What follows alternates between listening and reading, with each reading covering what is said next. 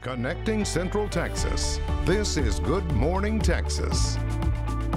I'm Lindsay Littman. Let's take a look at your top stories. A Waco man has been arrested and charged in connection with killing a University of Houston football player. Authorities say 23-year-old Devion Hurtado allegedly shot and killed Kadarian Smith last month.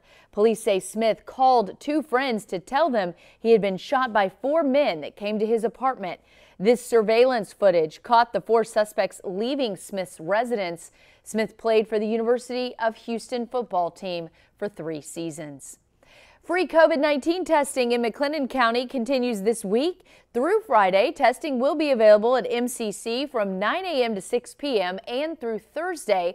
Free testing will also be available at La Vega ISD's Willie Williams Stadium from 8 a.m. to 5 p.m. Now let's get a check of your forecast with Jordan.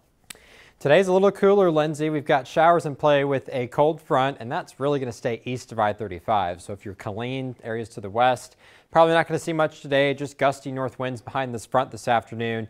Tomorrow we're down to 51. Friday it's 55. So a cool end to the week. And then the sunshine is back through the weekend, and temperatures will start to warm back into the 60s. Still, maybe flirting with the 70s by the end of next week, too.